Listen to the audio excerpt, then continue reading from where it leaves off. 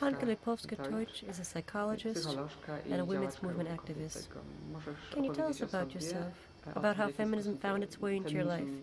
I mean feminism, or rather some sensitivity toward gender differences, toward consequences of these gender differences.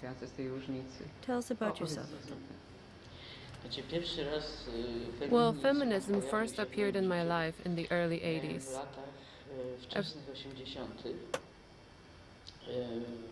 A friend of mine came from Italy.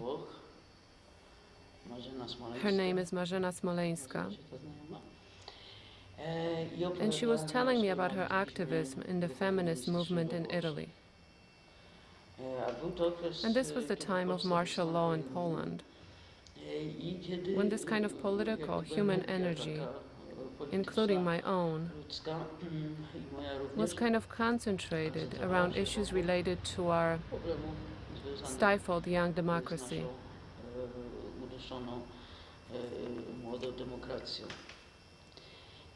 And I remember that I said something like that to Marzena Smoleńska, that I believed that feminism was some sort of a marginal phenomenon, that important problems were elsewhere, that important problems were related to people's inability to effectively work together. Women, men, children, all genders and age groups. To resist human rights violations against all people, that this had some universal value and that there was nothing like that here.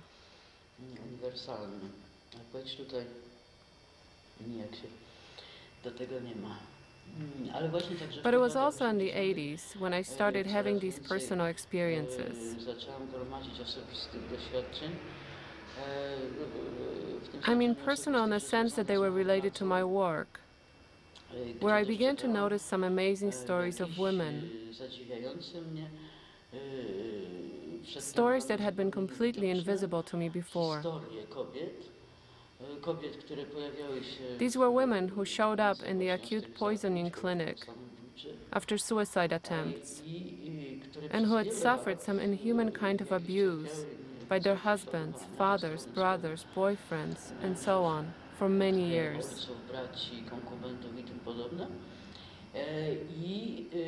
And finally they tried to take their own lives, because for many years they had been seeking help, trying to escape, trying to get some protection from the law, trying really hard, but to no avail.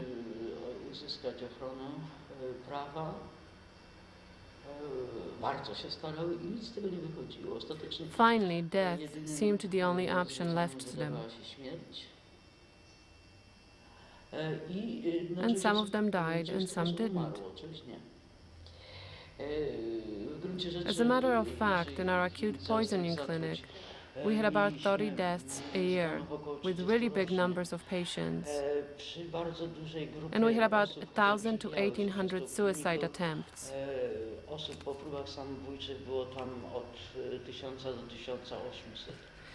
And a big part of this group was made up of women, whose biographies hid long histories of horrific abuse in their personal lives. Długą historię skrajnych prześladowań na płaszczyźnie życia osobistego.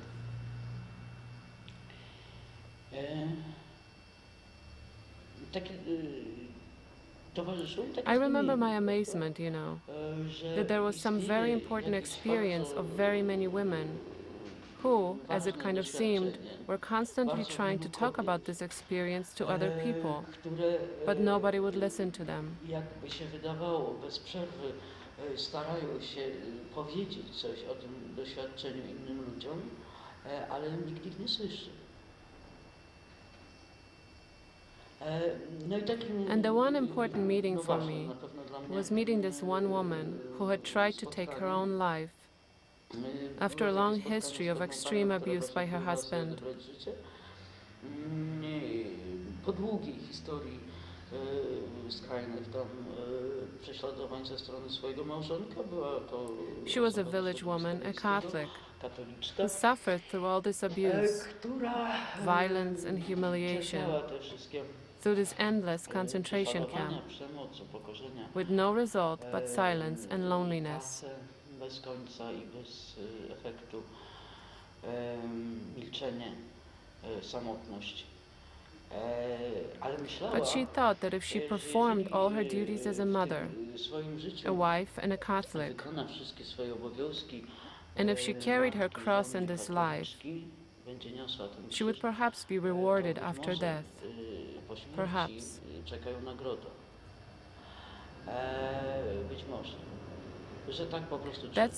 That's what one needed to do.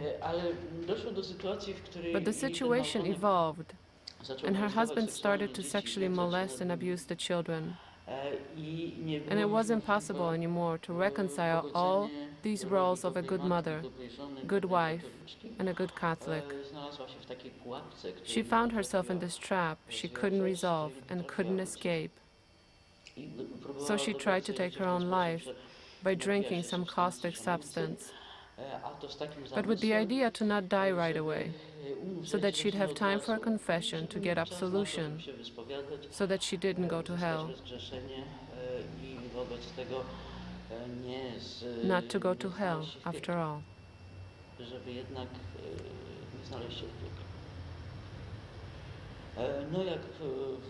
And she did exactly what she had planned, and she died a terrible death.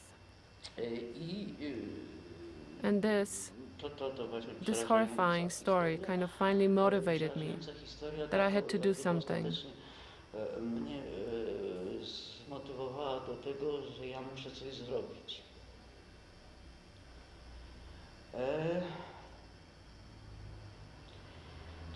This was some kind of an element that was personally very important to me.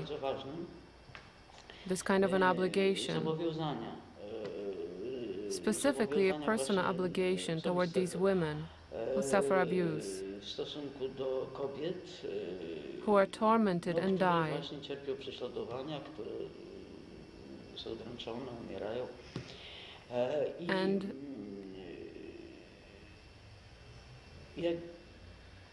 And it's like, and I could say it still. It's hard for me to define it, but I have this impression that they're received, I'd say,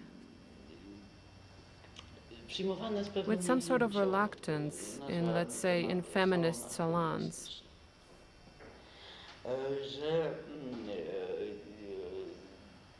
That the kind of person who is a very clear example of how terribly oppressive, cruel and ruthless this patriarchal system can be,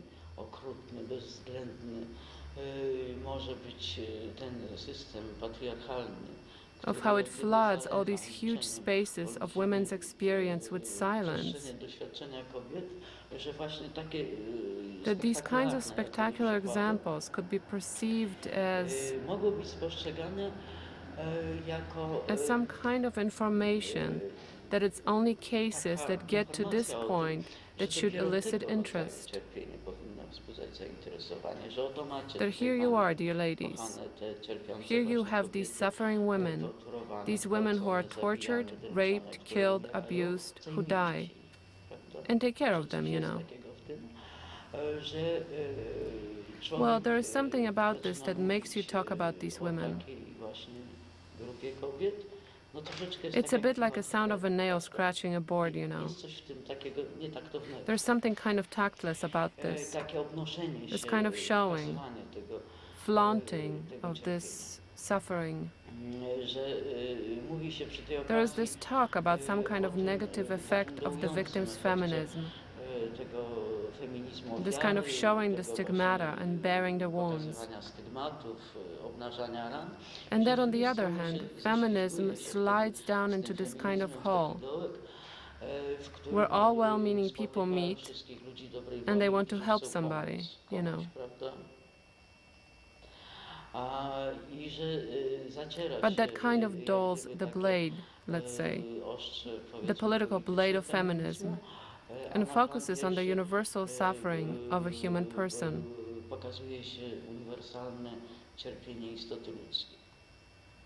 That there is some sort of a gap here, you know. And it needs to be said that working with people, women threatened with this radical abuse, is terribly exhausting.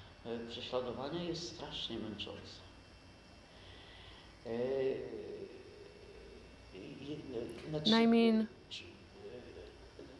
you're flooded with all this information and involved in all these absurd altercations, one after another, with the whole bureaucratic system.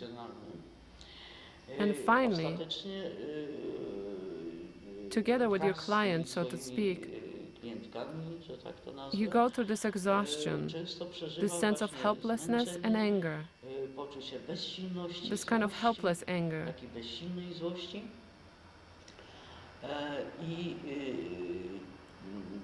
So that it's probably the case that it's very hard to find a place where this experience of everyday work could be shaped into some specific political action.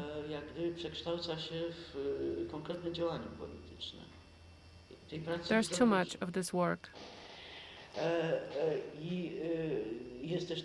And there is also this kind of a danger or a trap for these women who suffered the abuse.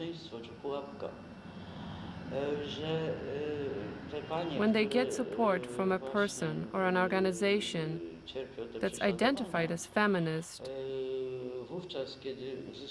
they may end up losing the battle with the court, with the social services, or with some organization that runs a shelter.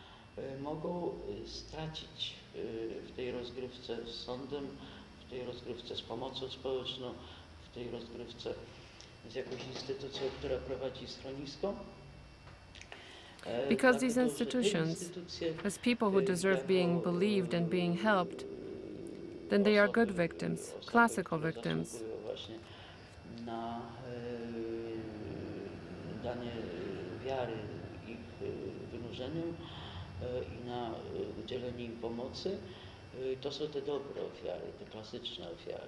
You have to meet many conditions to be a good victim who deserves being helped. And the person who gains more confidence in her own strength, her own rights, and who begins to identify with a broader group, struggling for its place in the world, defending its right for speaking up, to safety, and to freedom, becomes less credible for institutions, and they try to cross her. And finally, the outcome is that this person, who believed in standing up and fighting for her rights, loses everything.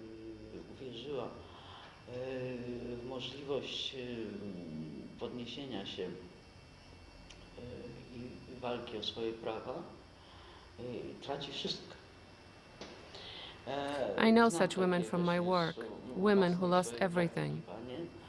I mean, they lost everything. Apartments, children, jobs. And they came out without children, without an apartment, without a job, but with a stigma of a person, a bad mother whose children are now being raised by the father, the violent perpetrator, who came out of this with his social status, his apartment, and his custody rights. And that's even though, like in the case I'm talking about, he was officially sentenced by the court for abusing his family. But this didn't become an obstacle for him to gaining everything that it was possible to gain in this case. So this is a very difficult experience.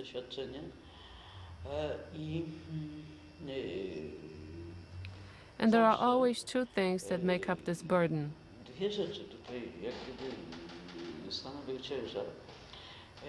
One is related to the fact that these individual people are being exposed to danger.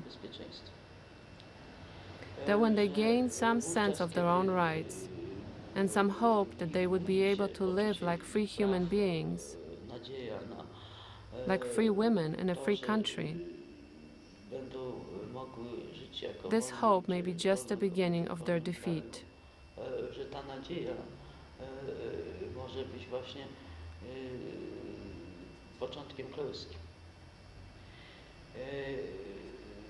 This is one serious difficulty. The other is related to the fact that finally, very often, at least that's true about me, that I often kind of leave certain things unfinished. I mean, I have an impression that these bigger, such as diligence and ability to find support, could bring some results, could bring some change, could change the law, could change the execution of the law. Skutkować tym, że przestaniemy się kręcić w kółko, że coś się zmieni, że zmieni się prawo, że zmieni się stosowanie prawa.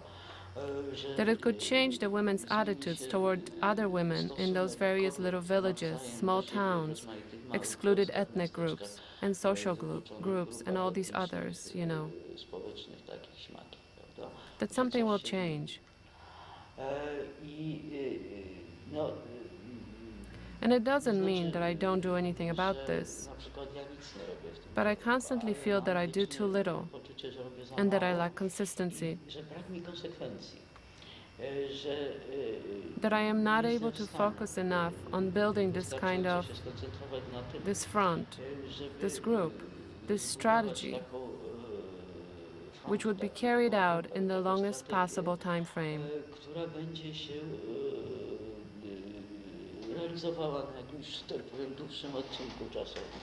That all this information, all these crazy, terrible things related to radical infringement of rights of abused women,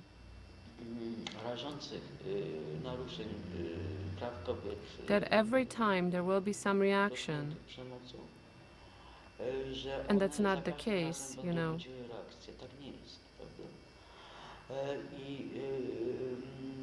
And all of this strikes me as some chaotic, interrupted action, including my own inability to collaborate, you know.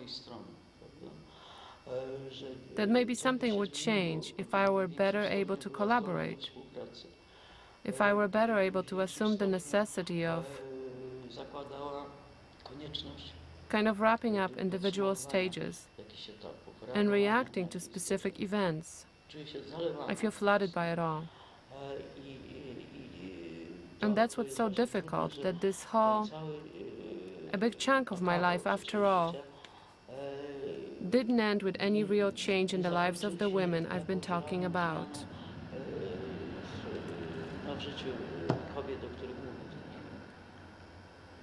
Let's talk a bit more about you. You worked in the Acute Poisoning Clinic for 10 years, and most likely you weren't the only person working there. But I've only heard about you as the person who got involved in some activism for women, including this 1/3 of your female patients. Where does it come from in you? Where has this kind of sensitivity come from? Is it a result of some type of upbringing? Of some sort of experiences in your childhood, youth, or in college? Did you have some friends or some family members with whom you could develop this kind of sensitivity? After all, you were the only one who reacted this way to this 1/3 of your patients.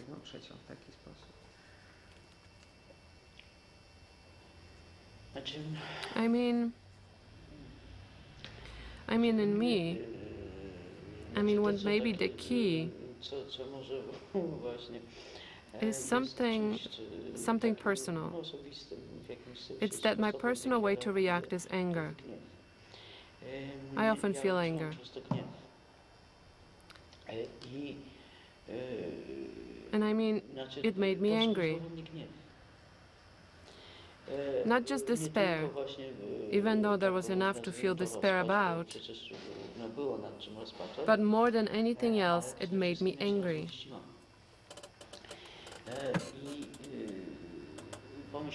And I thought to myself that I could do something.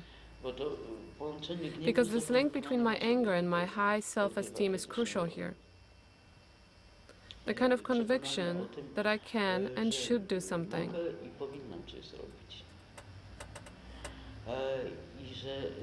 And then the way to do it is anger. That it is possible for these women themselves, but also for all the people, to feel angry when they see around them this whole ocean of some absurd and monstrous injustice, that they should feel angry. Dostrzegając wokół siebie jakieś takie morze absurdalnej, potwornej niesprawiedliwości, żeby odczuli gniew.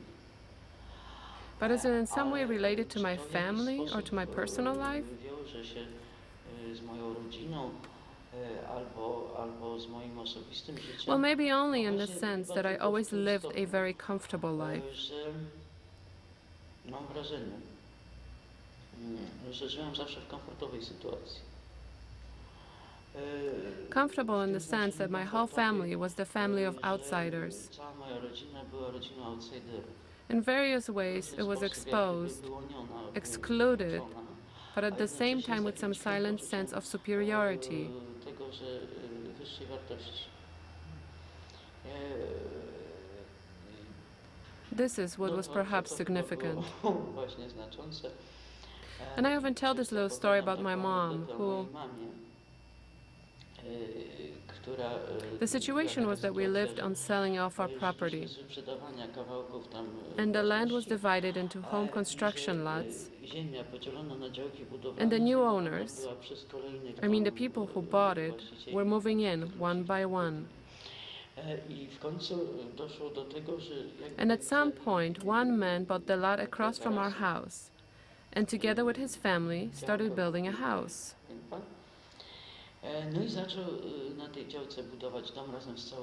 And day and night they were working on the construction site, mixing cement and concrete mixers, carrying mortar, marking walls, and so on. And I remember my mom sitting on the stairs to the terrace and laughing to tears. She's looking at it all and laughing to tears, and she says, "See, Hania, see what they're doing? Life is passing by. It's unclear if the world is even going to last 3 weeks. And they are building this house." And it made her laugh. I mean, we were weird.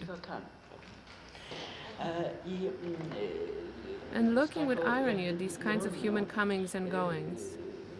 Przypatrującymi się właśnie takiej krzątaninie ludzkiej. And this certainly had its impact on who I am. Na tym, kim ja jestem. No właśnie. This is kind of, it has the kind of connection that is, if I have a feeling I can afford doing a lot, you know. And nobody can do much to me.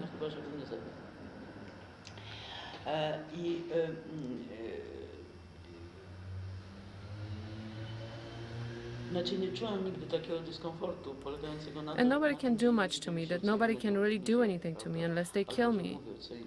I mean, I never felt this kind of a discomfort that other people think something different from me, or that they say something different, or that they observe me, that they laugh at me, or are mad at me. Not really. And I mean, this was, you know, some form of freedom of outsiders.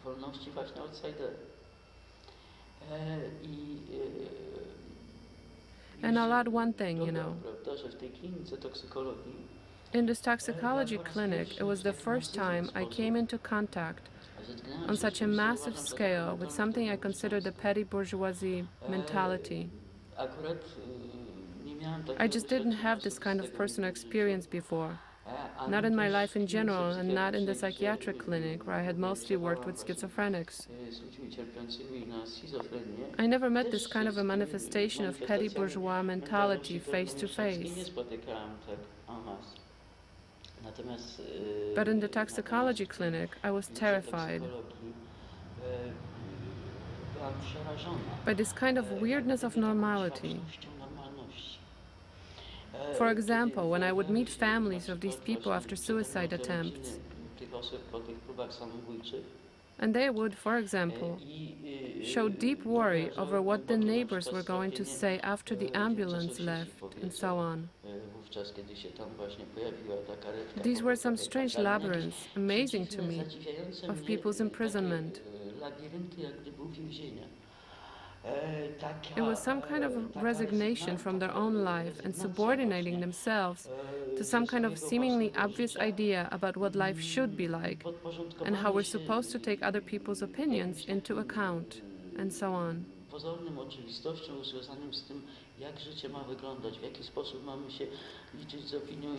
And on all of this, as if in the middle of it all, like some sort of amoeba, like some kind of nuclear explosion, something kind of grew in front of my very eyes. And it was this phenomenon of this terrible subordination, squishing into the ground, crashing, yes, kind of crashing of women in these terrifying family systems, in some terrifying nets, stifling them in all possible ways. It was a terrible subjugation. And well, it was surprising to me. I never had any personal experience like that, so I was simply amazed. You're talking about your sense of otherness, of freedom related to it, and not a trick question, I'm simply curious. You were born in the year when one totalitarian system was falling down, and another was to be born in a short while. You graduated from college in 1969, so most likely you experienced 1968 events. How was it possible to be a free person? How did you live with your freedom in a country of socialist realism, and with everything that's related to it?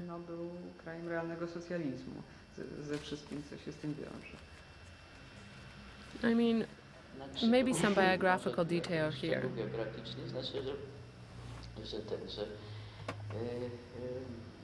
I mean, I'll say this, and this is at least how I heard it from my family. I mean, my family didn't experience freedom, you know. I mean, they didn't experience political freedom. What I mean is that it was a standard element of family conversations. What happened to my grandfather and my grandmother during the October Revolution, and how terrible it was, the sea of blood and so on.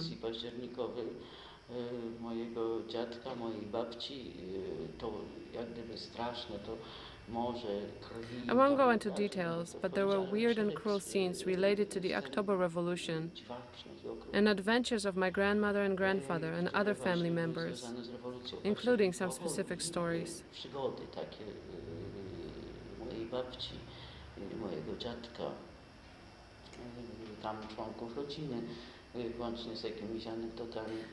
But I think I'll just skip the stories, but they dealt with some radical acts of cruelty, and, by the way, it was cruelty against women from my brother family in the period of the October Revolution.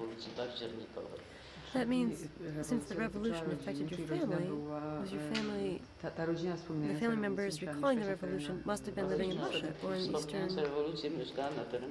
The family members recalling the revolution lived in the Russian territory, and my grandfather was Polish, you know. But he graduated from this military school, and as a white officer, he was fighting in the Baron Wrangler's troops, trying to save Western European civilization.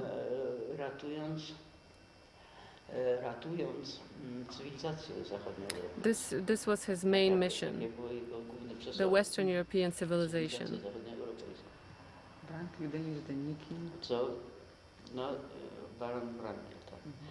My grandmother, dressed up as a nun, with one stable boy, Sergei, went to Caucasus to join my grandfather through burning Russia, having left my mother in the care of her Ukrainian nanny in the village of Sharogrud.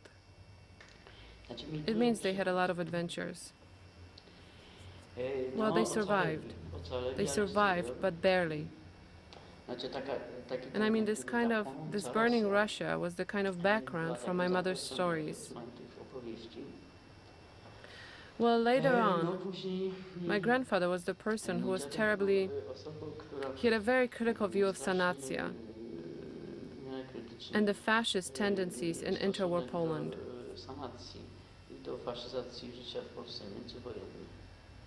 He saw it as a threat. He was anxious about what he perceived to be the development of Poland toward a fascist state.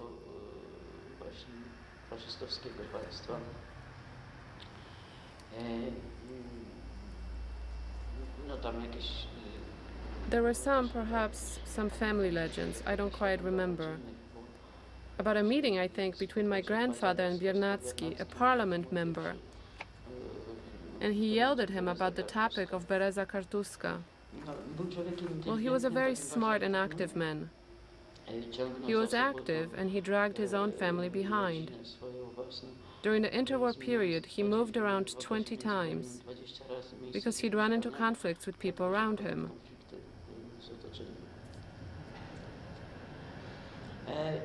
And then, well, there was the occupation, you know.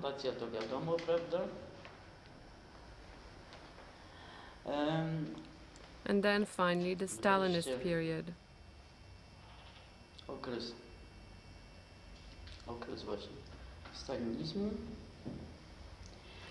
But this was at this point, I mean, it was very soon afterwards. My family consisted of women only.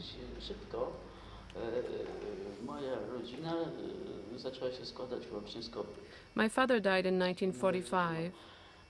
And, by the way, he died as a result of a very sloppy, so to speak, bombing by the Soviet army at the market square in Grodzisko Mazowieckie. So that a lot of Grodzisko Mazowiecki's inhabitants lost their lives, including my father.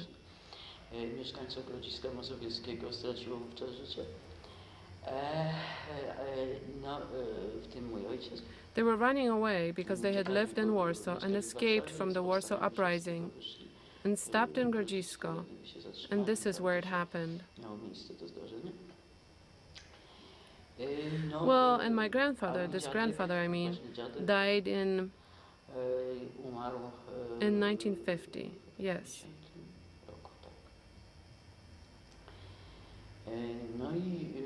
Well, and after grandfather's death, and by the way, I remember that from my childhood memories that grandfather was somehow able to keep, probably through bribes, to keep some kind of a barrier around our house, so to say.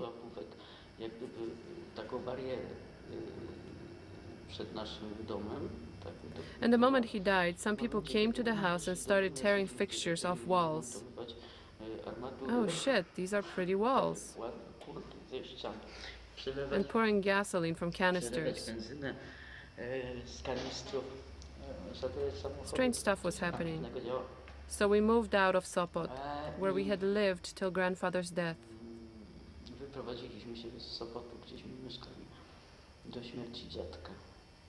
And later on, for years, for many long years, as a child, I lived in this kind of a capsule, created by my mom and grandma, who didn't work, but were selling off various things.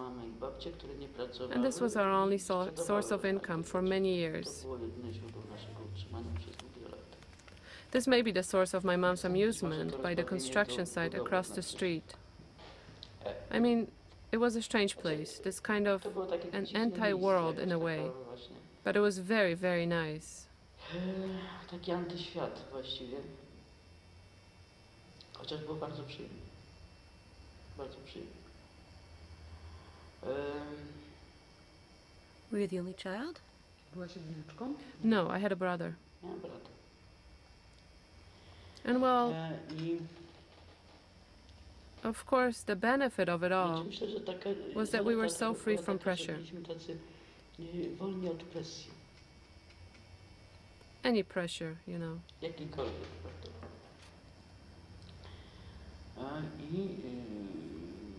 And in our house, we'd spend a lot of time talking. Dużo czasu spędzało na rozmowie.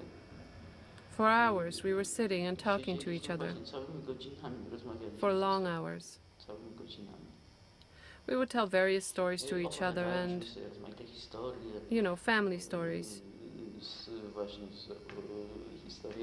We would talk about things.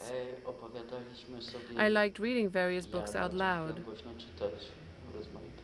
My brother was into talking about cowboy movies he saw and some other stories. So we would talk for at least a few hours a day, more or less for 6 to 8 hours every day. Can you say that you and your brother were raised a bit differently?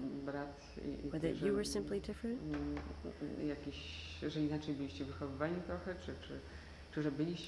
A boy and a girl close in age, raised together? Were there any differences? You're touching upon a problem that's kind of important to me. My brother was a very beautiful child, very beautiful.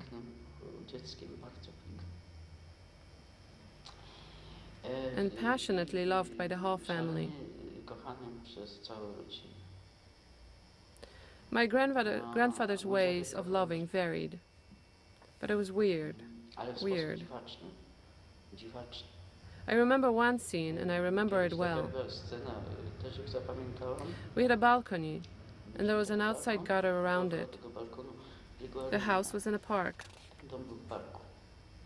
And I am in the park with my mom and grandma. And we see that my grandfather is leading my brother on the gutter,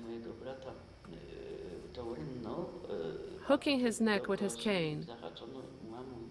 He is leading him around the balcony and then back inside.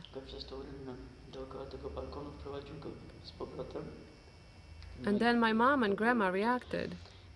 Kazik, what did you do? Why did you do something like this? And my grandfather responded, because he's the person I love the most. And this is... But he did love him very much, in his own way. And that's how They played Garibaldka, this card game, with my brother. I wanted to learn how to play, but grandfather told me, "You're too silly for that." And I'm thinking, you just wait. I just thought, you wait. And we went to... My brother, who was a year and a half older, and I were attending the underground school together. And later we went to first grade. No, straight to second grade. I had better grades than my brother. And my grandfather, when he saw the report card, he cried. So I was very jealous of my brother. And I used to beat him up, even though he was a year and a half older. I would get him when nobody else was in the room, and I would start beating up on him. And he didn't defend himself. And only after, and he was trying not to scream either.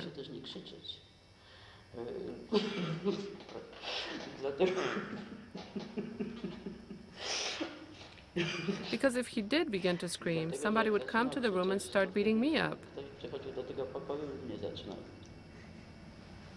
And I don't know why. It's some mystery. But my brother loved me very much. And I also. After this period of, let's call it early childhood rivalry, I also appreciated his goodness. He was a very good person, extremely caring and kind of amazed that people could be aggressive. You know, it never occurred to him that when I was beating him up, he should fight back.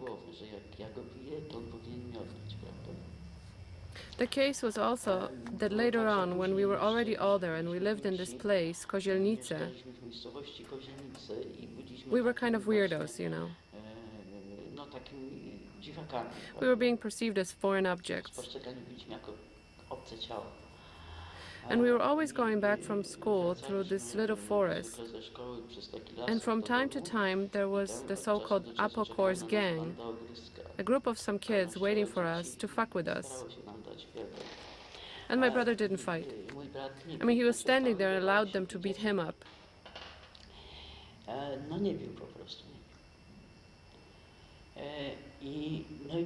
I was fighting back, and he simply didn't fight back. And well, he was this kind of a quiet, careful and caring person, a very good person. And he was trying to take care of me all the time. That's why I was lucky in my life to meet these incredibly caring men who saw some meaning in supporting me in various life situations and cushioning me.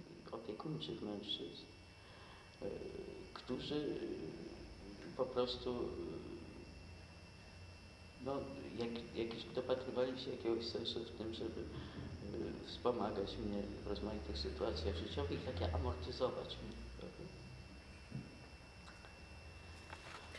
So, and my brother, mom, grandma and I, we used to spend a lot of time together. Właśnie bardzo dużo czasu spędzaliśmy ze sobą. We spoke to each other a lot and made no demands on each other. I mean, nobody demanded anything from anybody. Well, the end result was that our house was often dirty, and we didn't go to school if we didn't feel like it.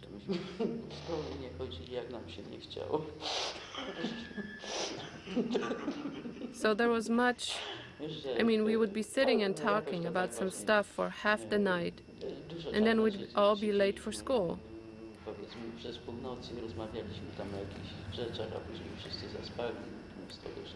It was as if, well, on the one hand, there was this outside world somewhere, which was a necessity, simultaneously funny and gloomy, but we really had nothing in common with it, simply nothing.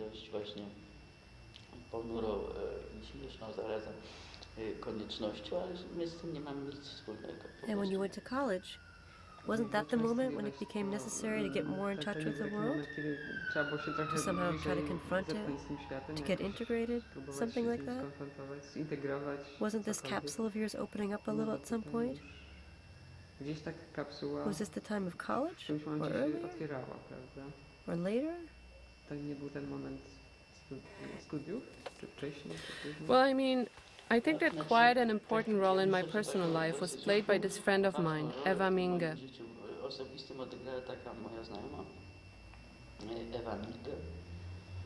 I met her during my freshman year of college, and my first major was in Polish studies.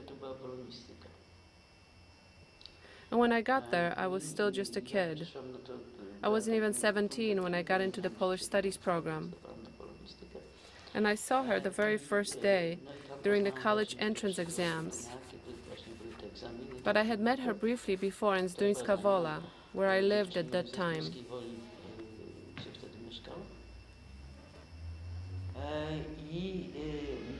She was a beautiful person, beautiful, kind of incredibly interactive.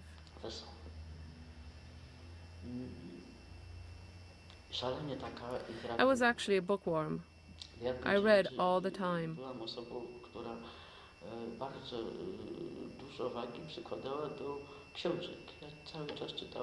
When people came to our house, and they did come, since our house had a lot of charm for people our age, even though it was radically weird and so on.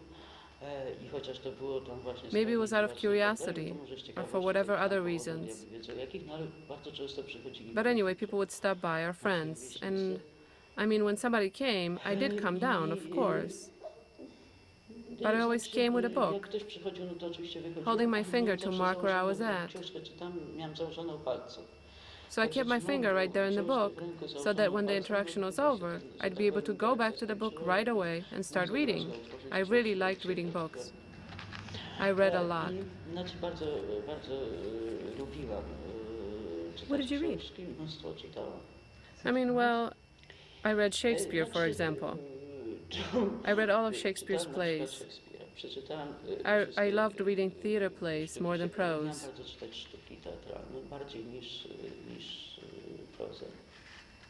I had a dialogue subscription since early hours of the day, so to speak. I was perhaps something like 12 years old when I started subscribing. So I really liked reading plays. I liked, well, then they had first editions of Sartre, Simone de Beauvoir, Camus. I loved French existentialists. Also, I read, and it was like a habit, you know, reading was like a real habit. For example, I read Gabriela Zapolska's collected works from cover to cover. What else did I read? Above all else, plays. Oh, I read all of Słowacki's plays. I read all of Norwid's plays. Yes. Yes. So how did the capsule begin to open? I mean,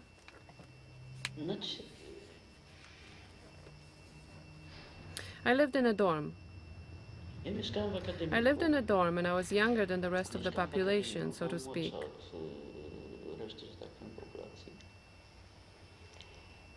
And a bit lost in Warsaw, as I studied in Warsaw.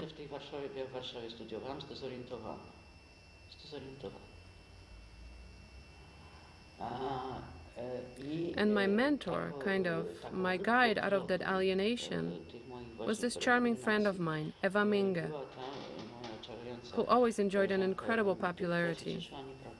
I mean, there were always a lot of guys around her. And we partied. But she didn't have like a favorite, you know, her boyfriend. But she was always in a big group. And that's how she spent her time.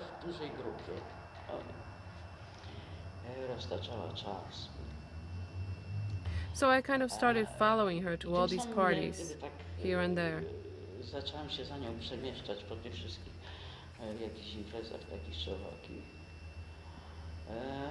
Well, I have to admit, I didn't really feel passionate about my studies. Polish studies really disappointed me. I thought I'd just be reading books, and it turned out that the whole thing was about something else.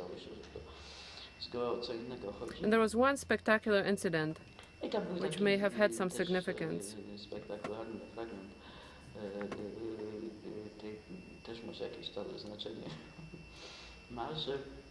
It so happened that my roommate was raped.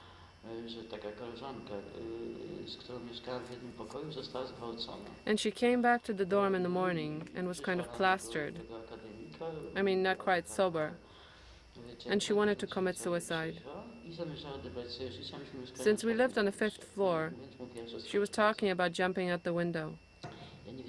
I didn't know what to do, so I decided to get her completely drunk.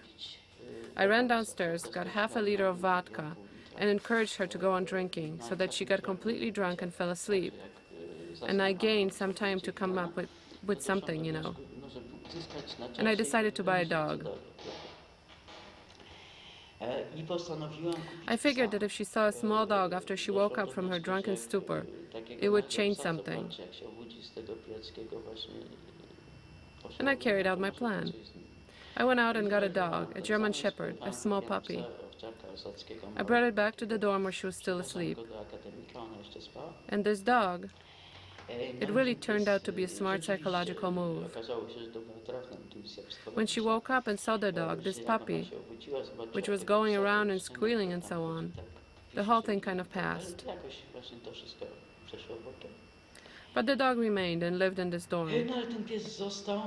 Pooped and peed and so on. I wanted to move it home, but I didn't get a chance. Since what happened was that the so-called sanitation committee came to our room.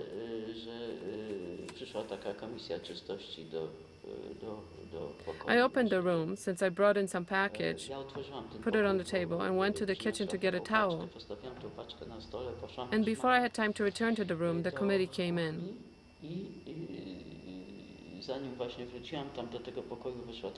And there were these suede shoes with little holes that were in style then, and a doctor wearing these shoes walked in to poop.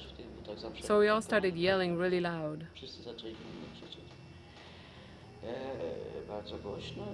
And I pushed him out of this room, I mean my room. I said, fuck off, for now I still live here.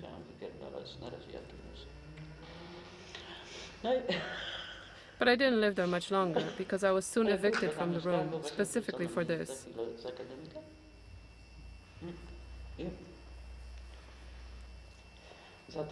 Later on, my mom came to Warsaw, to try to defend me somehow, because I had no money to support myself in Warsaw if I didn't have a dorm room. So she went with me to see some dean of students. But he also got on my nerves.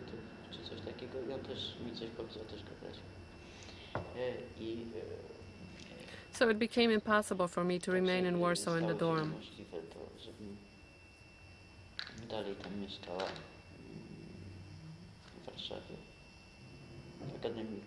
And well,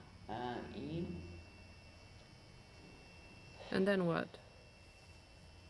Well, I just went back home to Zdójska and decided that next year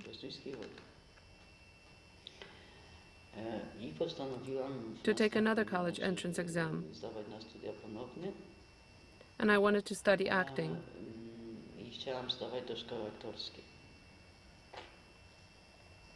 I learned some fragments from all these plays,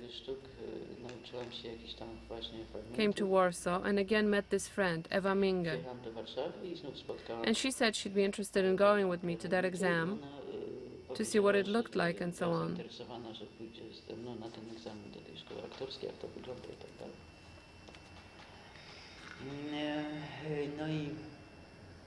And she looked on at people performing, talked to people backstage, and I didn't make it to the drama school, but Ewa Minge decided to quit Polish studies and take her exam to the drama school next year.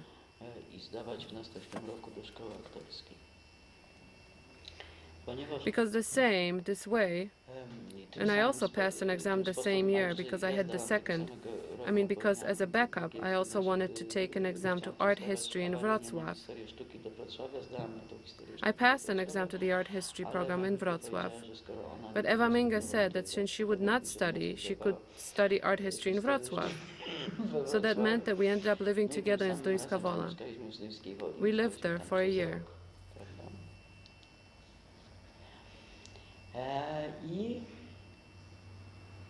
And yes.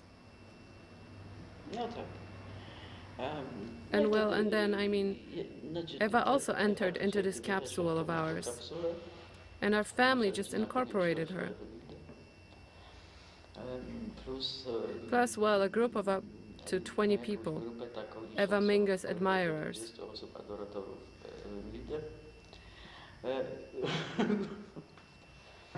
Well, this more or less looked like this. Ewa and I read books and plays, and every day a big group of Minge's admirers would show up in our house with various things to drink. And we would drink, and they would leave, and the next day would come.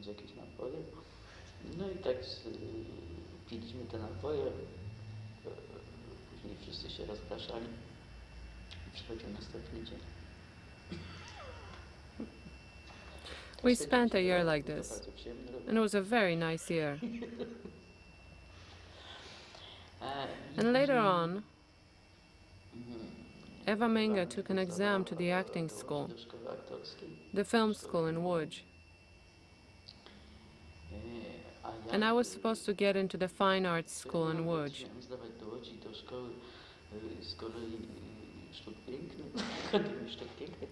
But I didn't prepare any works. And in the end, I landed in this Cultural Education Institute.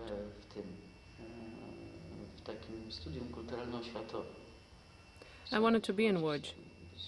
I wanted to be where Ewa Minge was.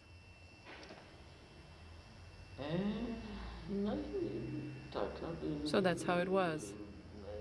Ewa Minge was in the acting school, the film school, and by the way, she graduated from there.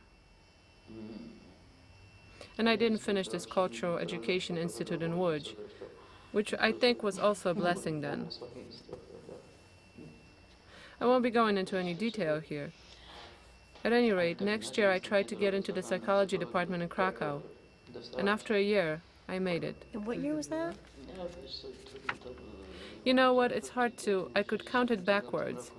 I graduated in 1969, so it must have been 1965. Well, and what? And then 5 years in Cracow, right? 5 years in Cracow. Without the capsule. Without the capsule. I lived in a dorm.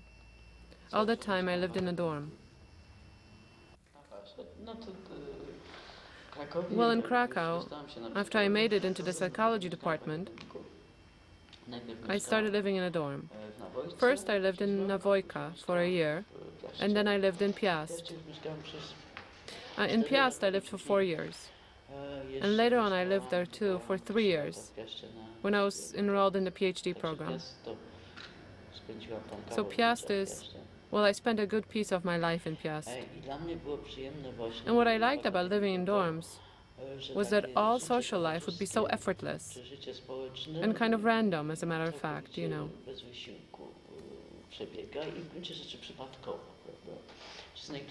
You just find yourself in a crowd of human beings. We would talk and so on. You don't have to worry about anything. It was still in the times of real socialism, so everything was free. You'd live for free, eat for free, everything was free. You'd study for free. And so it was all really nice. And all my years in the psychology department went by in the social orbit of the Mroczkowski family. The Mroczkowski family. The Mroczkowski family consisted of 2 brothers and a sister. One of the brothers studied psychology with me, first in my class, and then he kind of got delayed a bit. And I have to say that the Mroczkowski family's way of life was about constant partying.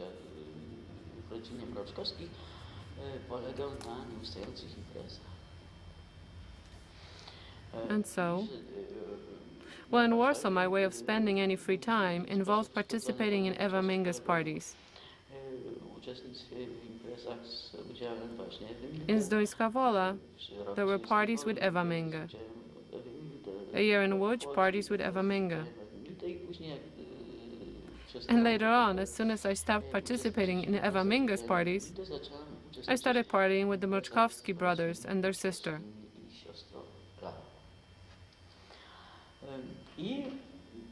And 5 years passed in a blink of an eye.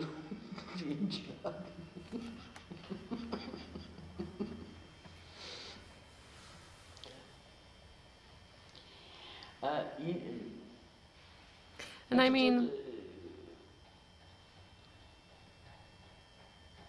I have to add, when I think about it now, since you asked these political questions, you know, about the world, about 1969 and stuff, totalitarianism and such, about what I was doing at that time.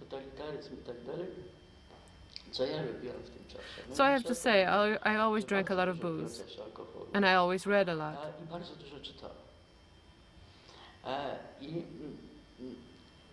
And I liked sitting in cafes, talking to people, joking around, partying, taking long walks at night, when we'd hike in the hills, up and down, you know, and traveling with the Mroczkowski brothers and their many friends.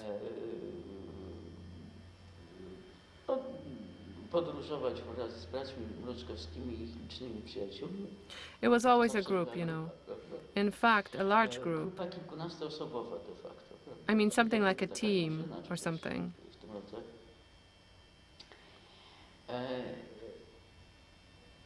I was well liked in this group as some sort of a weirdo and a bit of a child, a person a bit unprepared for life, not noticing its dangers. So it was all really comfortable. Takie trochę dziecko, trochę taka osoba bezradna życiowo, nie dostrzegająca niebezpieczeństw. Taka bardzo komfortowa tak naprawdę.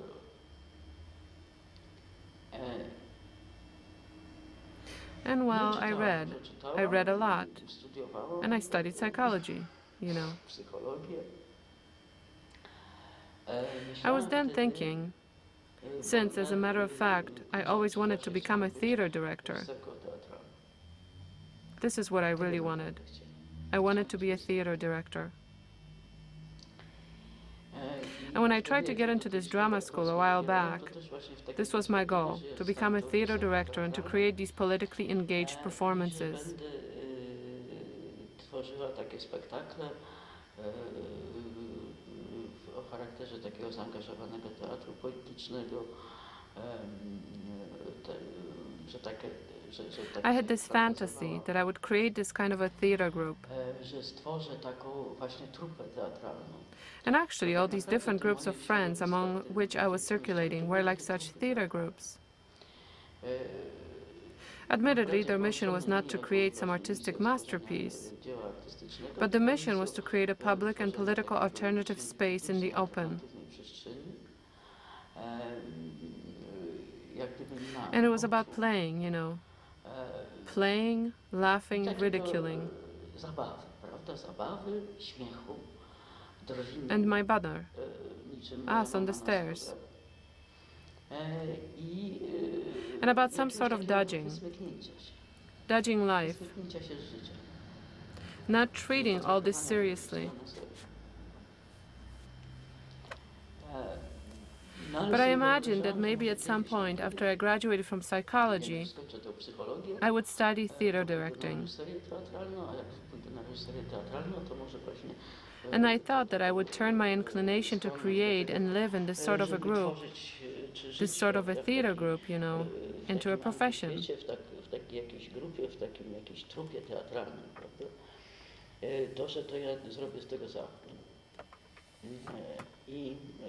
And it would have possibly happened that way, if not for the fact that in my junior or senior year of psychology, I had an opportunity to come into contact with Professor Kępiński. And even before that, I came into contact with Professor Tischner. I mean, these were incredible minds. And the one particularly significant here was Professor Kępiński, his role. And then I really wanted to become a psychologist. I started to want to become a psychologist.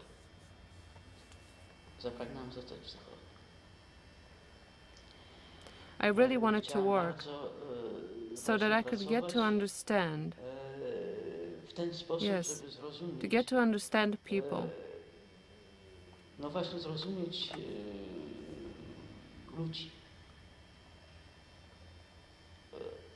It was like swimming into this. When I had contacts with Professor Kępiński, I understood it was a simply incredible adventure.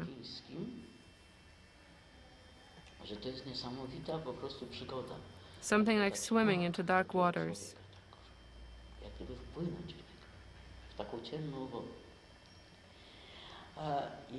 And that it was an incredible adventure. Incredible adventure.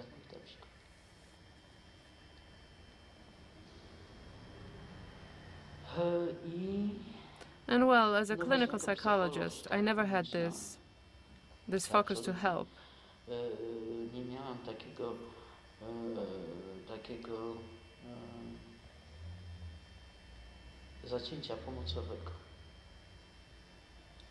And I was often accused, after I became a clinical psychologist, of having this aesthetic attitude toward people.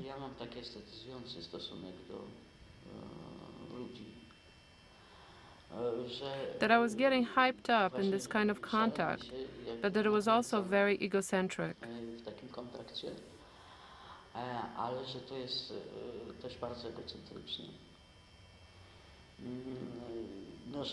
Well, that I was fascinated with the disease, that I was fascinated with another human being, and not really eager to bring about any changes, because I was simply admiring it.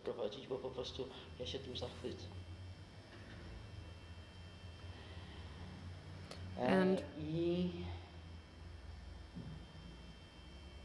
what? Well, that was really true.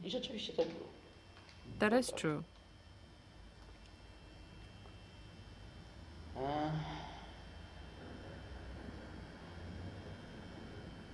And what I saw in the people I worked with in the psychiatric clinic was not what we all shared, political, social, universal. but it was something very different. Polityczne, społeczne, uniwersalne, prawda? Tylko właśnie zupełnie coś innego. Every time what struck me was the exceptional character of this person's experience.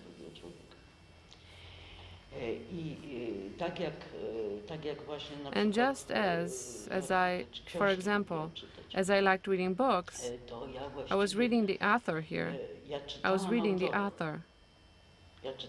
It was very interesting to me, particularly when I was reading the whole series, like the whole Shakespeare or the whole Zapolska, or something like this, you know. I liked reading the whole series, and I kind of wanted, I was really interested in what his head was like from the inside, as if through the work, I was placed kind of inside of this exceptional person, exceptional sensitivity, and exceptional way of building the world.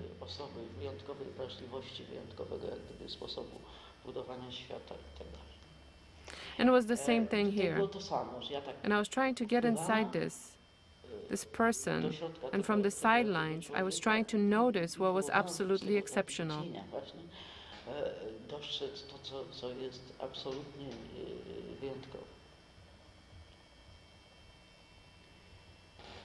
And what was kind of,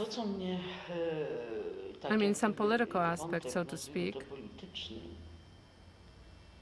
it was that I was terribly irritated by treating the patients, first of all, and by defining them.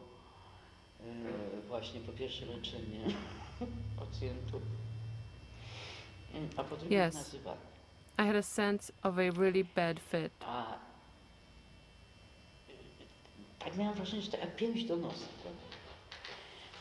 And because I had an opportunity to read a few various anti-psychiatry pieces, so to speak, in the psychiatric clinic, I acted from an anti-psychiatry position and criticized various treatment methods, particularly electric and insulin shots.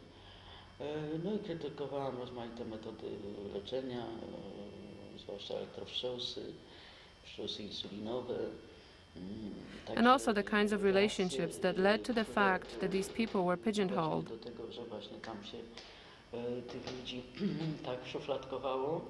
And here's where Kempinski came in, you know, who had a huge ability to, from this kind of platform, perhaps not psychiatric, but undoubtedly in his way of thinking. He was before his time and before the people who worked with him. And even though the whole team was very good, yes, really very good, and that means that the psychiatric clinic in Cracow, even though they used these abominable biological methods, there was an anti-psychiatric spirit there. The spirit there was very similar to this kind of thinking about the human person. So it was possible for me to fit in there, you know.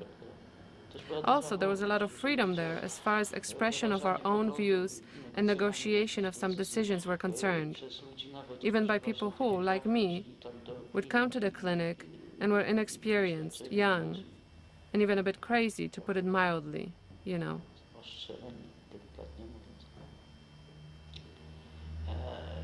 There was also a high level of tolerance for people's behavior. So in reality, it was like a theater group once again, you know. A big group of people with clearly medical interests and spending a lot of time together socially. And well, it was really the same. Really the same.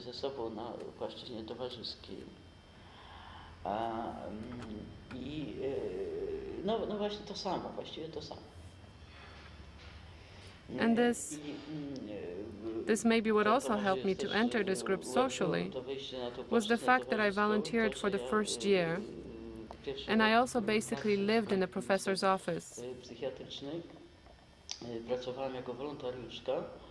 ale jednocześnie mieszkałem w gabinecie profesora Kępińskiego. I simply slept there, and I was the person he liked and took under his wing. I byłam taka osobą taką bardzo przez niego lubianą i którą się opiekował. I've mentioned this chain of male subjects who took me under their wing, and one of them was Professor Kępiński. The Mroczkowski brothers always took really good care of me as well. And so I was like this mascot, living in the professor's office. This was related to the fact that every time people wanted to invite Professor Kępiński for a drink, they invited me too. So nothing changed, nothing really changed.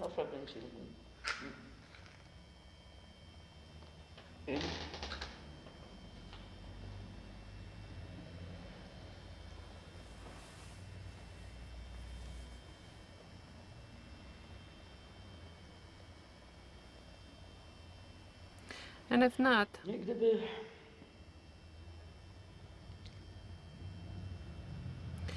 for the fact that, well, I have to leave the psychiatric clinic, most likely my whole life would have passed in this idyllic, alternative space.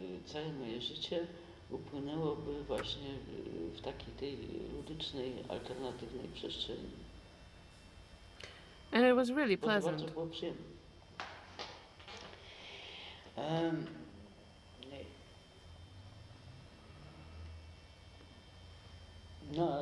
Well, it did happen that I had to leave the psychiatric clinic.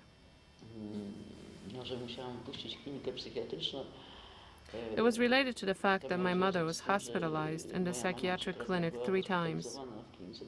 And 3 times I would discharge her on my own request, before even a week passed. And I got this warning from Professor Szymczyk that if I discharged her again, I would be kicked out of the clinic. And well,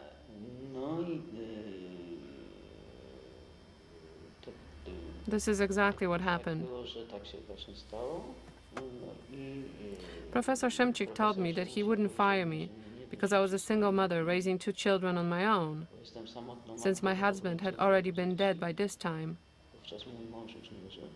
But as long as the professor was alive, I would not be allowed to touch a patient again. As long as he was alive. So I decided that it was pointless for me to just sit in some room in the clinic, doing I don't know what, possibly translating books from French into Polish or writing essays.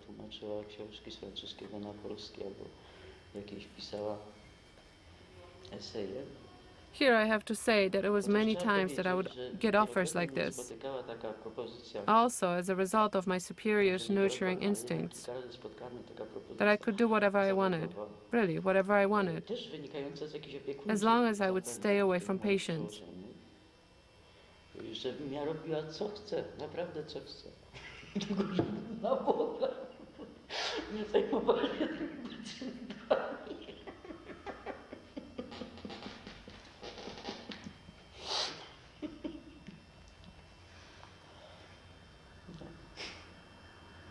Well, at any rate, that was Professor Szymczyk's proposal, and I concluded that it made little sense. And I applied to the Medical Academy's president for a transfer to the toxicology clinic.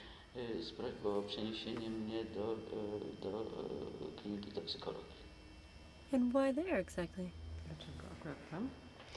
Because I was thinking about a transfer anyway. Well, I was happy working in a psychiatric clinic, because it was clearly the clinic I wanted to work in till the end of my life. But since I couldn't work in the psychiatric clinic anymore, I figured I'd be willing to work with people after suicide attempts. I knew they had no psychologist there, and I knew they really needed one. a ten psycholog jest tam bardzo potrzebny. I thought I was the kind of person, Uważałem się za osobę, która and I think I was a good clinical psychologist, with a broad clinical experience specifically. I worked in that clinic for more than 10 years. I went through all the wards. Well, I conducted therapy in numerous contexts, so that I learned a lot. I worked with eminent psychiatrists. My husband was an eminent psychiatrist. And, I mean, I learned a bit from just being there, and a bit from all these men, you know, from Professor Kempinski, from my husband, from all these outstanding men who were there.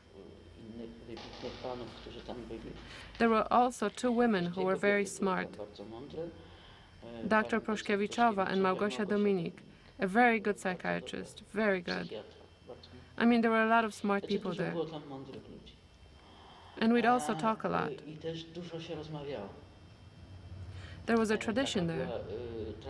This is simply how the clinic worked, that every day at noon, there was a meeting of the whole team, and the point was to discuss one patient every day for all these years. And this discussion about one patient sometimes lasted an hour and a half, you know. There were long conversations where people pondered on, well, on what his illness was all about, how to treat him, how we understand him, what the various treatment options were. So there was a process of self-education for the whole team. It was, after all, a very good place, very good. Marysia, after all, also has an incredible mind. A lot of really smart people.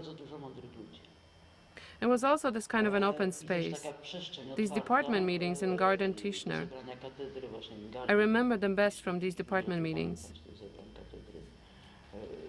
This kind of constant thinking process.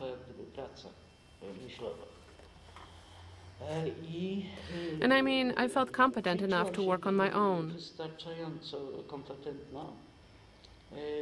And I wanted it, you know.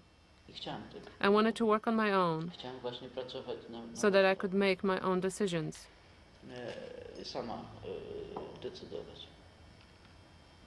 And that's how I found myself in this toxicology clinic, where I was simply flooded by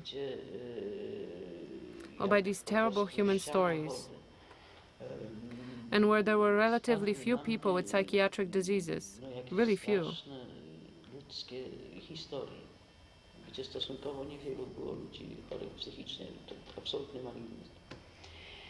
And the majority of the people were just incredibly stifled, destroyed by, well, specifically by their lives, you know.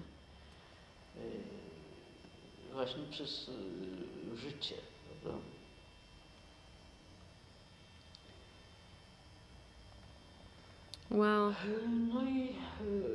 and what they always failed at teaching me, so to say, at the psychiatric clinic, I mean, getting me off this carnival-like anesthetizing of these violent exchanges, they succeeded at here.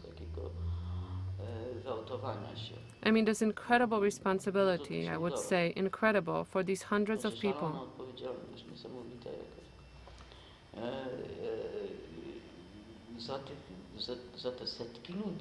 It was something really strange to me that they were in, you know.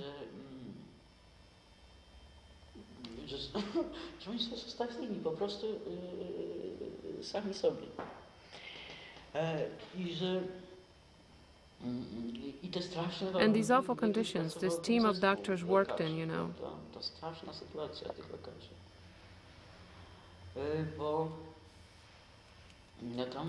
The terrible situation of these doctors, since in the toxicology clinic, you know, death lurked around every corner, so to speak. And so it was up to these doctors, up to some kind of absolute mobilization of this team, whether these people would survive or not.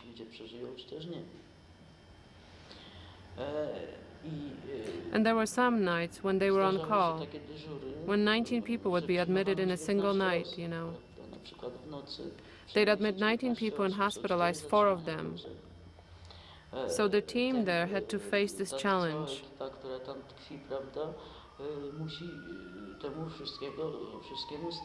It's incredible, you know. It's terribly hard work.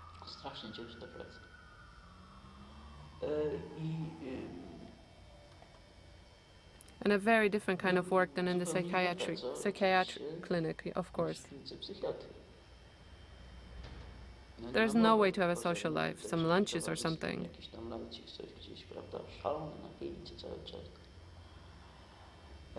There's this incredible tension all the time. And this kind of fear and this kind of trying really hard.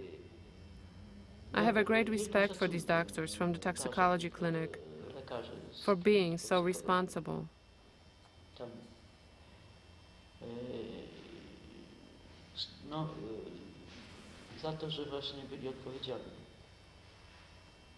Because it never occurred to them, at least that's how I remember it, to run away from responsibility.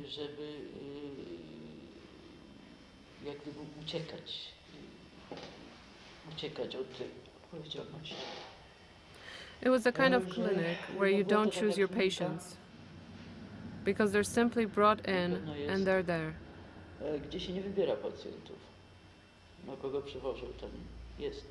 There was a risk of contracting something from a patient.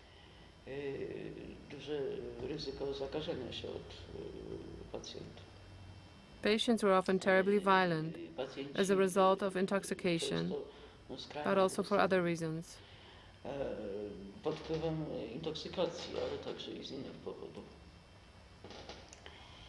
There was death.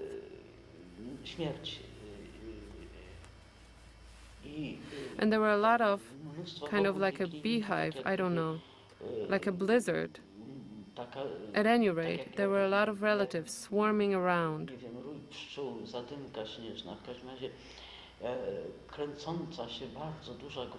I mean, these people whose relatives were dying there, you know. They were desperate, terribly anxious people, kind of entangled into their miserable captivity, so helpless about what had happened in their lives, what had happened with their loved ones. W stosunku właśnie do tego, co się wydarzyło w ich życiu, co się stało z tymi ich bliskimi. And there was this kind of a buzz around this clinic, a buzz of their voices, questions, all of this. Terrible work. But on the other hand, it gave a sense, well, absolutely a sense that you were doing something important, that if you don't do it, somebody could die. Or this terrible misery that's stuck there. And it starts from this completely wrong interpretation of reality, and it turns into stone. It solidifies. It becomes this terrible iron cage in which this person will end his life, and he'll spend all his life there.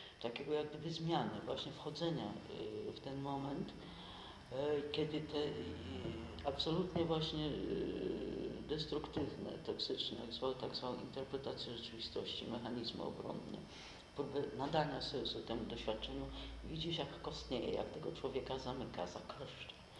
And there's this great opportunity of this kind of change, of getting into this moment when all this destructive, toxic, like some heat, yes, like a heat, interpretations of reality, defense mechanisms, attempts at finding some sense in this experience are all kind of solidifying, to close down on this person like some claw. And you can sneak in and change it. And there's only a small window of opportunity for this. And it was then in the toxicology clinic that I discovered crisis intervention. I mean, I read somewhere that there was something like crisis intervention, and that it's this kind of an intervention which is not treatment, but it's about preventing this kind of fatal course of events. It's like marching into this area of looking for meaning or searching for a solution. It's putting a step to things.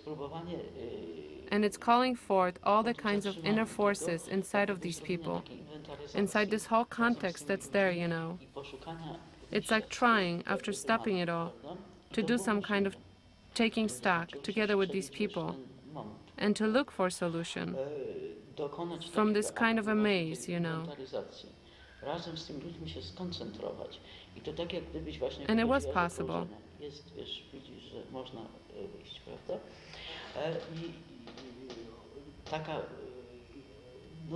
It was enough to just catch the right moment, you know, to take this kind of stock, to concentrate together with these people. And it's like sneaking out of a siege. There is, you know, you can see it's possible to get out.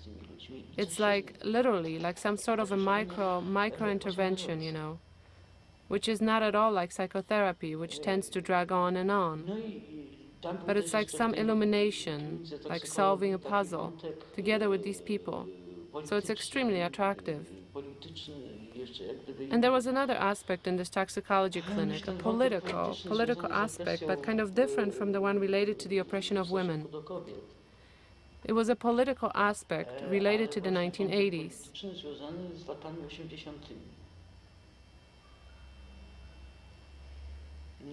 And here,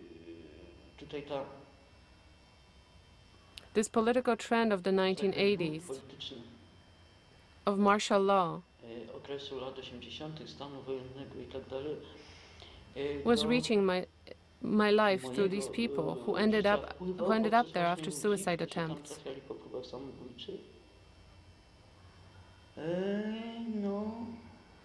And well, I do various sorts of favors for them, various favors. Yes. But I won't go into detail about what kinds of favors I mean. But anyway, there were a lot of quite drastic things related to people who were persecuted, interned, and so on.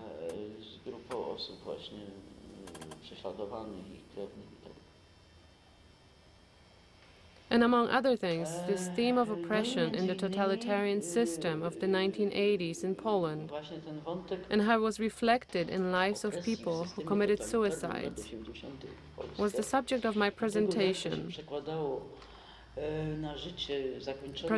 I had in the psychiatry clinic.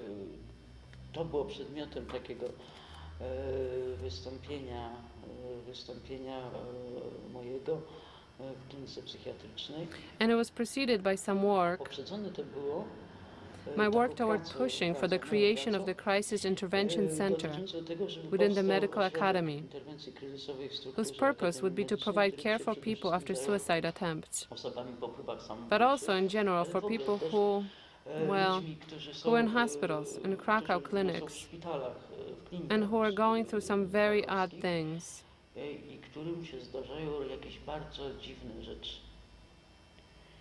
All these bits of information about these odd things were getting to me through these suicide patients.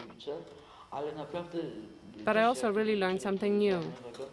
I mean, it's possible to imagine this, but somehow I didn't quite imagine.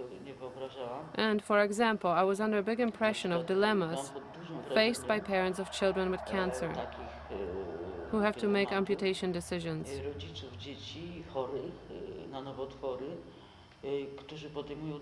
I remember one man who made a surgery decision about because his child had cancer of the eye. But before the operation, they hoped to save the other eye. But it turned out not to be the case. And he decided to go for it without the child's participation. And the child was 14 or something. And you know, that's what you decided, and the child has to, but no eyes are left. It's hard to talk it over, you know. I mean, it's terrible when there are situations when people make decisions not about themselves, but other people, like parents do. And you know, later on, they just stew over this decision. Maybe this, but maybe that. Maybe there's always some minuscule, you know. some chance that things would turn out differently. And well, for me, these were the bigger things, so to say. I mean, certainly a complete lack of services for people who lose a loved one, practically nothing. No services for these decision makers. No services for people giving birth to terribly handicapped children.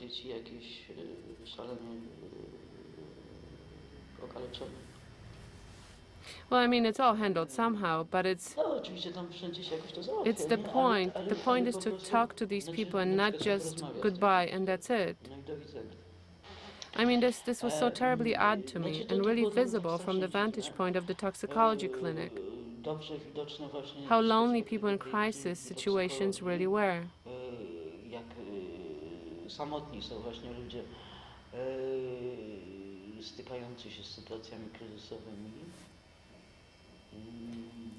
And how terrible it is, the depression they experience in these various closed systems, like the army, a psychiatric hospital, and a family, you know, where underneath the metal dome they're like poppy seeds rubbed into the walls of the mixing bowl.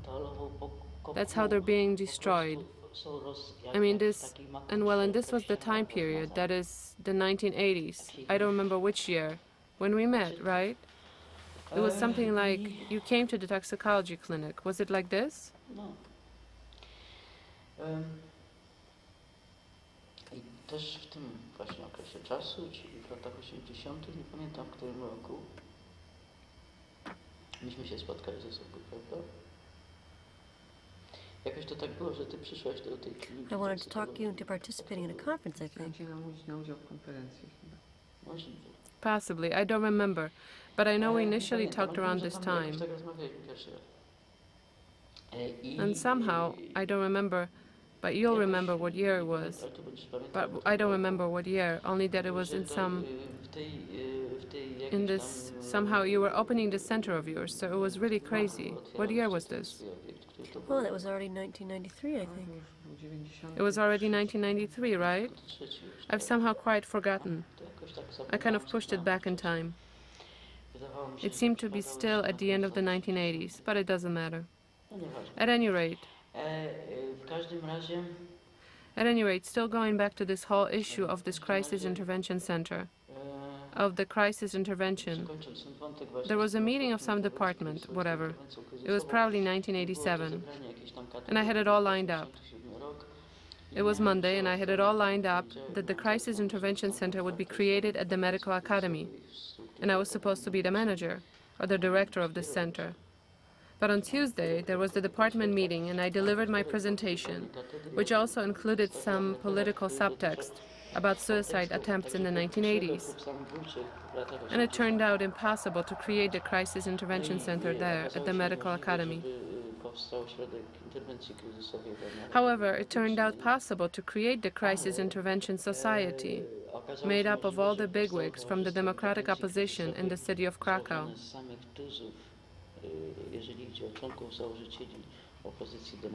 And that's what happened. And that's how the Crisis Intervention Society came into being, with a very good cadre of founding members, female founding members. And I envisioned that when the Crisis Intervention Society was created in these years, in 1990 it was registered, and in 1991, the Crisis Intervention Center at the Lvov Council.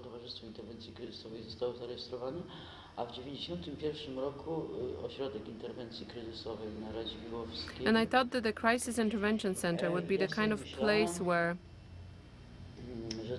above else, where it would be possible to carry out social change.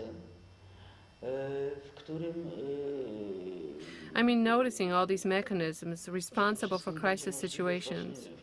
Of course, not the kind that somebody has to decide about operating on a child to take both eyes, or that somebody dies in a car accident, but these ones which are related to all these closed systems, with all this harassment and torment of people, when they get deprived of a voice, of a possibility of acting out, związane z tymi zamkniętymi jak gdyby systemami, z tym jak gdyby gnębieniem, międleniem ludzi, pozbawianiem ich głosu, możliwości działania. So I was thinking that this is what this center would look like. And in theory it was possible, because there was a mechanism, including in the statute, which was later changed, but which allowed for a kind of collection of information about all events, such as murders, assaults, police interventions in domestic violence situations, accidents, and death in violent circumstances, or in other words, events related to violence.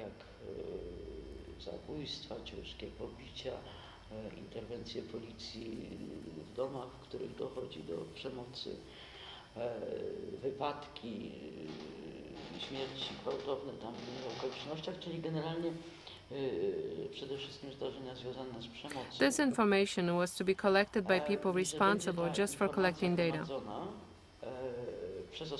Every week we were supposed to know how many, about all such events in Cracow and its outskirts,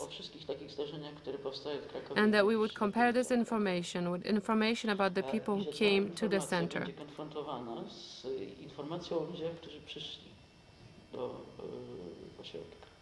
And this weekly comparison of one set of data with another set of data was to show us, so that we could see what kinds of people and in what circumstances were generally kind of who didn't take advantage of the declarative, of the available crisis intervention services.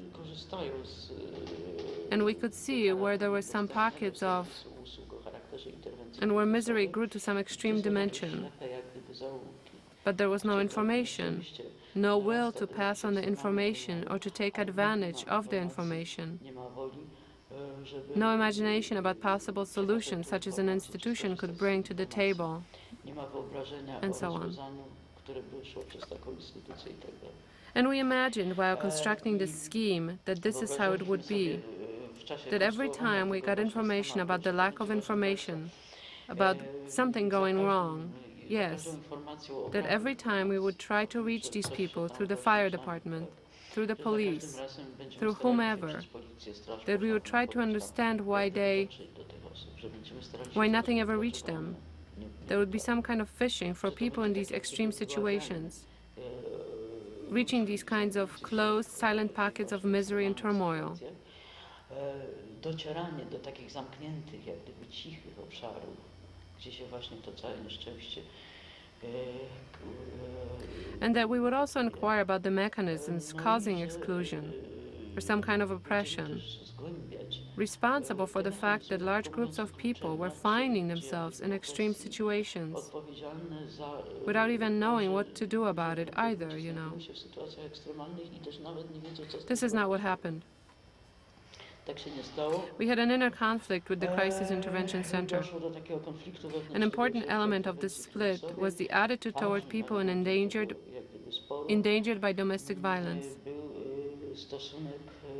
The split was mostly about if and in what circumstances we should turn to the legal system in order to persecute the perpetrator.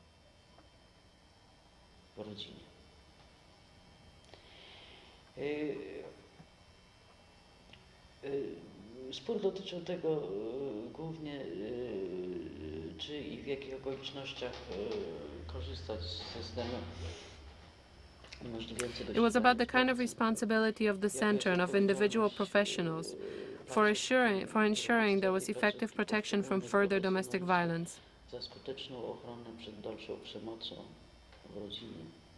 And here, one of the events that kind of exacerbated the conflict happened when we received information from... It's actually a long story.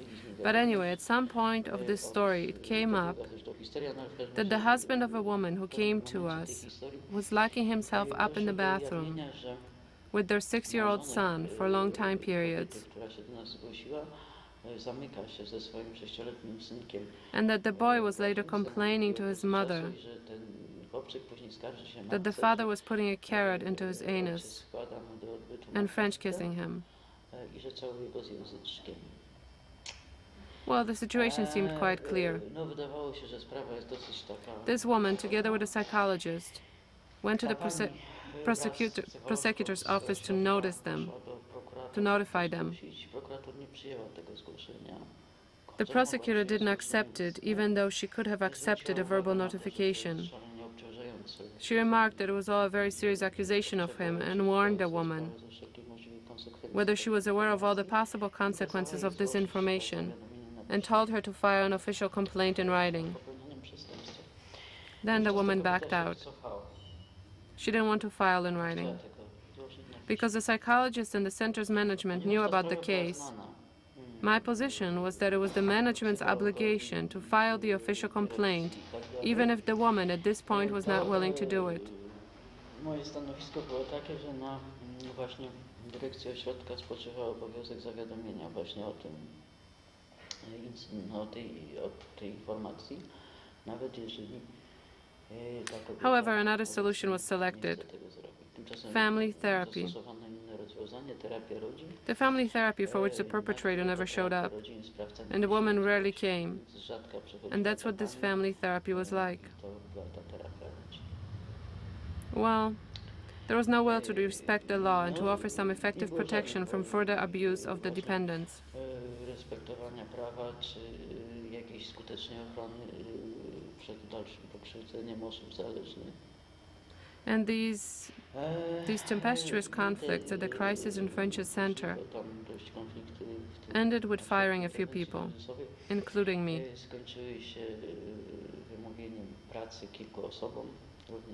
I was sixth or seventh to go. On the way, I was offered some scholarship in France, or another option was staying in the office and doing some intellectual work, since I had such a creative mind. But I gave up on these offers. And after a sequence of some incidents, I was fired from the Crisis Intervention Center.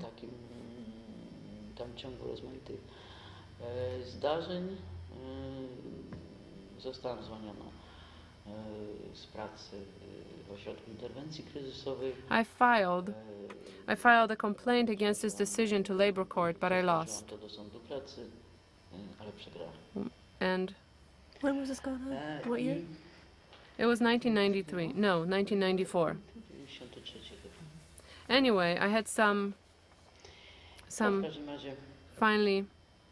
Miałam trochę tam takich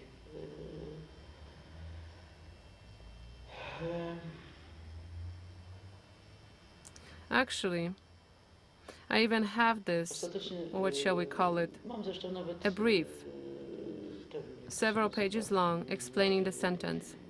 Several pages. The court, I have to say in its favor, had a lot of doubts and called in a lot of people as witnesses. Finally, there was the decision that it wasn't really clear what crisis intervention was, and that this approach, which involves some active work for these groups of people, active work toward changing the law, and some active search for these, let's say, victims of these real critical situations and so on, was only one possible approach to crisis intervention. But there might also be another kind of crisis intervention, more kind of in the office, more psychological. At the same time, while the case was being decided by the court, the Crisis Intervention Center filed a legal complaint about the case I've mentioned, the one with the carrot, you know. After 9 months, they finally decided it was worth filing.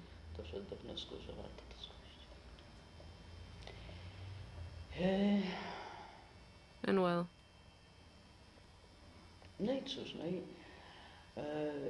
And it hurt a little bit.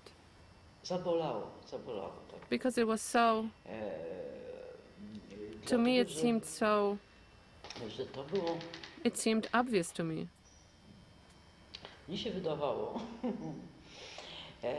Wydawało mi się, że to właśnie jest oczywiste. That nothing was simpler and clearer than the fact that in crisis intervention cases, you have to try to reach these excluded groups. Jak to, że w takiej interwencji kryzysowej that you need to understand the real reason why these people suffer abuse and find themselves in this kind of oppression. That you have to take advantage of the law. And if this law is inadequate, or the whole system is resistant, you have to change it. That it's an obligation. That we can all agree about this. That it's clear. But it turned out not to be the case, not at all. I was amazed. I was simply shocked. And also, like many people probably, well, I had high hopes related to our young democracy. It was this kind of hope, like some elation, faith in this, that we can, well, build the kind of world, kind of Poland.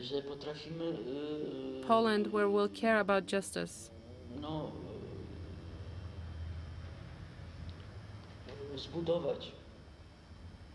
Zbudować taki świat,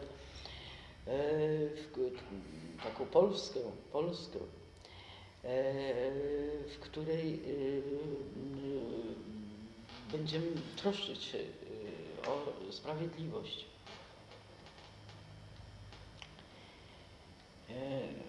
Also, by the way, I think I imagined that this Poland would be, well, that it would be the Poland, well, let's call it, of the anti-totalitarian left.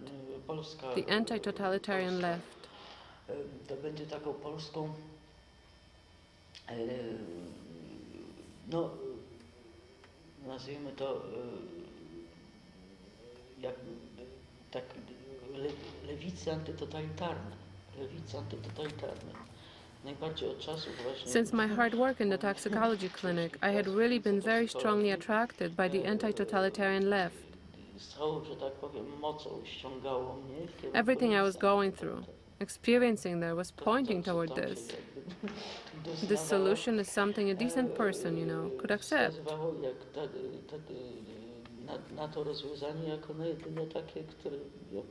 Some minimum ethical standard, exactly, was to me associated with the anti-totalitarian left.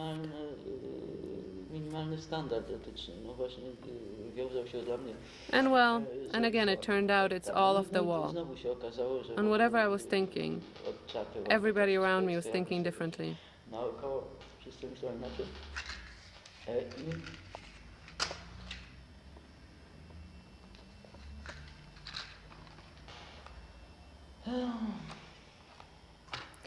And well, and then, it was then, I think, when I started seriously thinking about feminism. Feminism is some sort of search for a political force, for some political group, well, for some kind of space in which some social change, specifically, would become possible.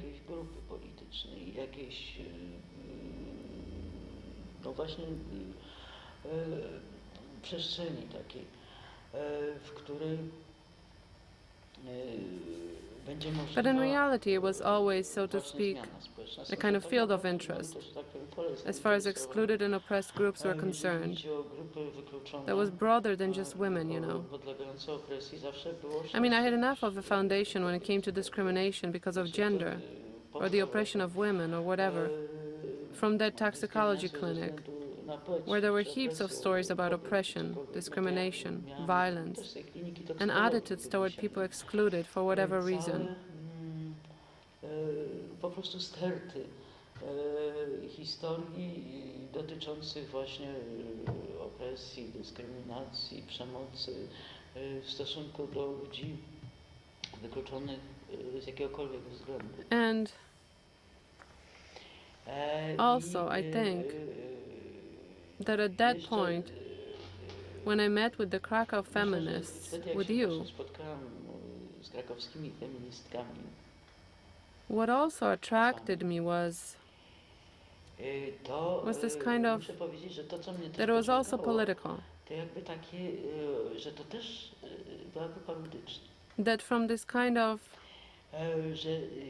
well, from this simply terrible, depressing, an overwhelming sense of responsibility in the world of the Acute Poisoning Clinic. Here I could see an opportunity for some kind of breathing, of being able to play and have some joy, of meeting people, and for this kind of mocking attitude toward the world. It was some kind of return to my favorite folksy and ludic attitude about life. It was like a breakthrough, like an option to catch a breath of fresh air.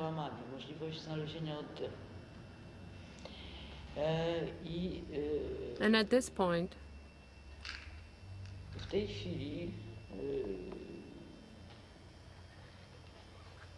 what's important to me is some kind of connection. Connecting what's related to the oppression of women with the activism I've been involved in for a long time, which, above all else, addresses people endangered by violence.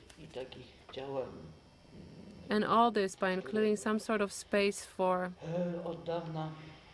diversity. Do osób narażonych na przemoc, z włączeniem w tą jak gdyby przestrzeń. It's about how to build these plans, the plans of escaping this siege, plans of overcoming the oppression of, for example, Roma women. For a few years, for the last 3 years, I've been more deeply involved in this world of Roma women in Poland.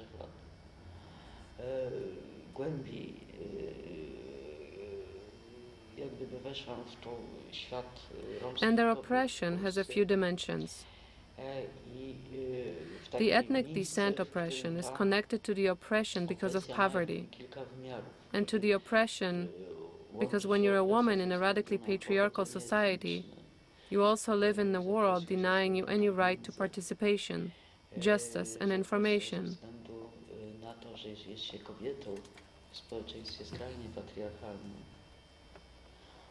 I że żyje się także w świecie, który odmawia prawa nam wszystkim do uczestnictwa, do sprawiedliwości. And at this point, I somehow found myself in this world of Roma women. W świecie kobiet romskich w tej chwili znalazłem. I'm thinking about in what way, about how this kind of contradiction, how my real propensity for guilt, actually, guilt toward other people, toward, for example, Roma women, and for feeling obligated to do something, in my own life is constantly being overcome, or kind of pushed sideways by this propensity for play and for looking at life with curiosity, and for swimming into more and more kind of seas of darkness. W bok, no taką skłonnością do zabawy i do tego, żeby przyglądać się życiu z zaciekawieniem, żeby wpływać w coraz inne, jak gdyby takie ciemne morze.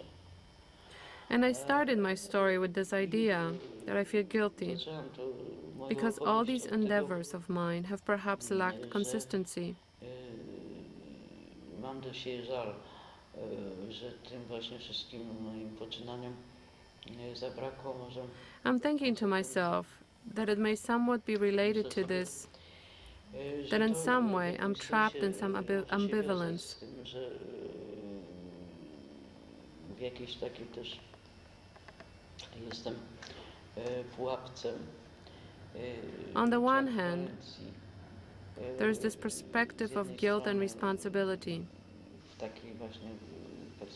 And on the other hand, there is also a sense of alienation and a propensity to create alternative political spaces. I'd like to thank you for this conversation. Chciałam Ci podziękować za rozmowę.